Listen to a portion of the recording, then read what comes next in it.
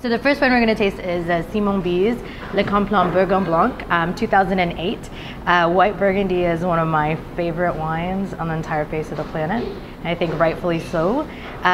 It differs so much from New World Chardonnays in that there's just such an expression of the ground, the terroir, the climate. It's going to be lighter. There's this kind of unbearable lightness of being on the finish that's completely different from the heaviness and richness of New World Chardonnays, or the style, or the generic styles of them, I suppose.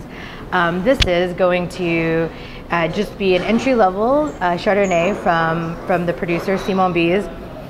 When you smell it, there's something ethereal about it. It smells like limestone and salt. It's savory.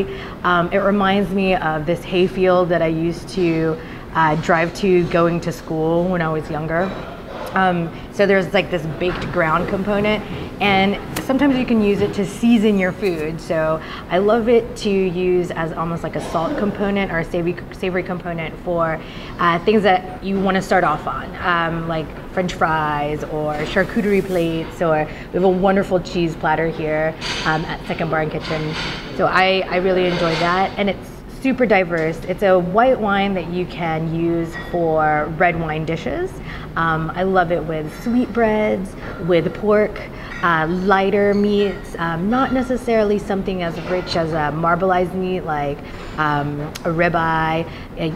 I generally like red wines with that, but if you're a white wine drinker and there's a dish that you feel should have red wine with it, I think that white Burgundy or Chardonnays in general are really great options for white wine drinkers to drink when everybody else at the table is going to be drinking red wine. So if you come to the restaurant here and get a bottle of the Bize, it would be approximately $50 a bottle, about approximately $14 a glass.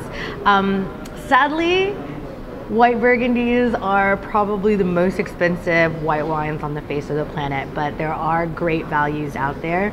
I would say that they would start ranging in a restaurant somewhere between $11 to $12 a glass, all the way to the thousands of dollars per bottle. So really, it's something that you want to ask your sommelier about, or if you're going to purchase them retail, ask your favorite retailer what a good bargain is, and don't be afraid to ask about price. I always say I'm looking for something within the $35 to $50 range, or whatever occasion you're going for, so they can find the best option for you.